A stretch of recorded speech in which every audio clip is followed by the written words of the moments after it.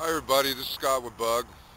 You know, I was reading through a lot of articles last night and I came across one on post-glacier rebound that came out of National Geographic. How about that? And it stated, oh, this article's from 2002. Yeah, right. And then they talk about a satellite that is going to go up this summer.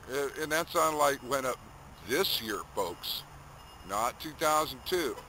I got some stuff going on. Now, what was interesting about that article, they said that the Earth's waistline is bulging from post-glacier rebound. So Richard Guy, okay, which is frustrated, I'd go over to his site and sub him. He has books on this widening Earth. Looks like our stuff just met, which is biblical anyway. But now you got sea patterns that are stopping over there in the Gulf. You got they also blame the El Niño and El Niña, which they just came up with some stupid name for these Pacific coast patterns, and they're blaming it on post-glacier rebound. It's so sad. I said, "There, God, man, they are smoke and mirroring you folks." Now you had a couple boats run into each other yesterday. Now you got another oil spill. Man, the solar stuff ain't messing up the GPS. The Earth herself is messing that stuff up. You're going to start seeing GPS messing up. You're going to see the shipping lanes start to close down. You're going to have rogue waves. You're going to see the where you had hurricanes and stuff coming in. Now with these ocean currents being messed up, man, that water's going to stay out there. It's going to cause geo problems out there in the mid-Atlantic range. This water's not being pushed. It's going to new directions now, causing mass flooding in different areas.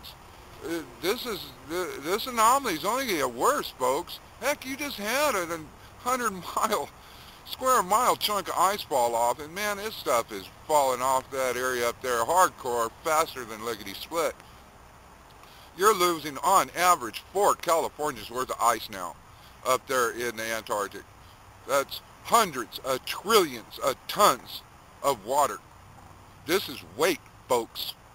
The sinkholes that are developing all over the place from seismic creep, from these sewer lines busting. Okay, this fire truck that fell in a sinkhole over here a couple of weeks back or a month back or something. Man, this is the start of this stuff.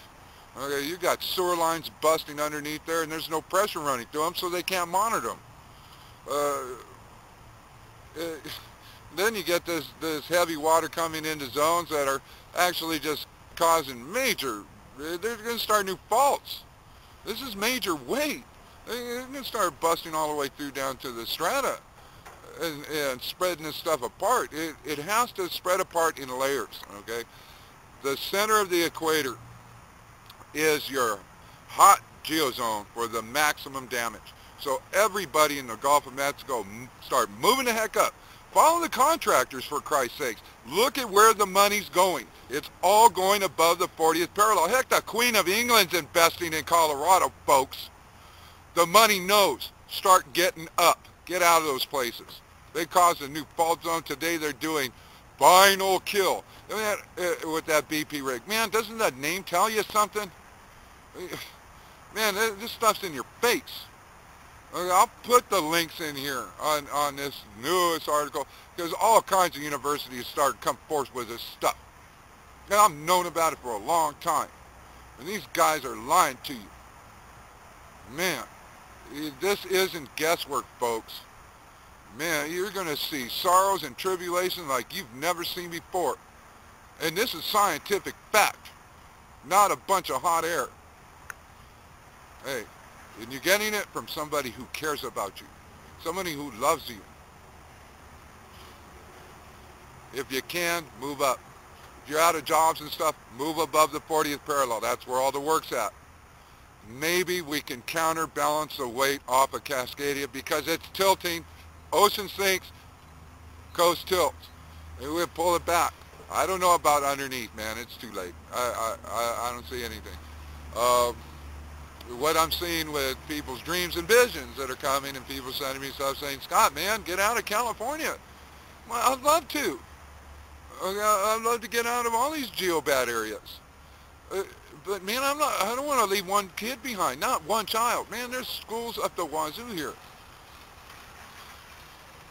I mean, God's got my back. You got my work. You know, anything happens to me, man, man, carry the ball. Holy smokes, start getting educated on first aid training. You're first responders.